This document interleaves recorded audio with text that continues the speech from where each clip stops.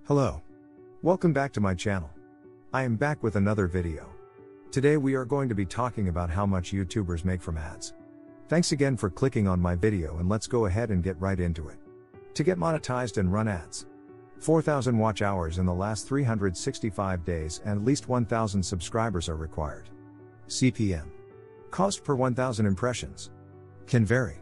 And advertisers pay an average of $3 to $5 for every 1,000 views.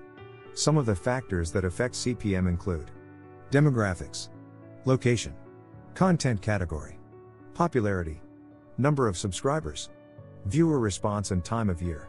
YouTube will also take 45% of your ad revenue, so this leaves the YouTuber with approximately $2 for every 1,000 views. Okay, let's look at the channel. Babish Culinary Universe. The channel was created in August of 2006. All of the data and statistics collected for Babish Culinary Universe are as of August 21, 2021. His total subscribers are 9.2 million.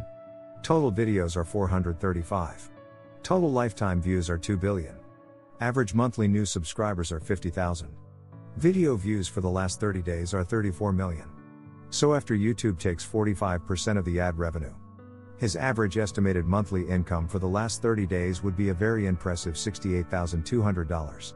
And his average estimated yearly income would work out to be a mind-blowing $816,400. Some other income sources for YouTubers are Patreon, selling merchandise, affiliate links, product sponsorship, etc. Now let's look at the future subscription projections for the Babish Culinary Universe channel. In 2022 he is projected to have 10.7 million subscribers. In 2023, 12.1 million subscribers. In 2024, 13.6 million subscribers.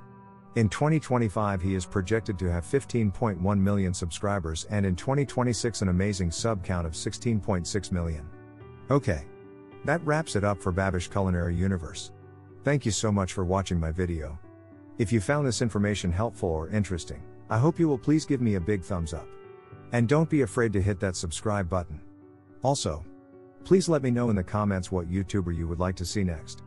And just to let you know, I will try and post new videos every Monday, Wednesday, and Friday.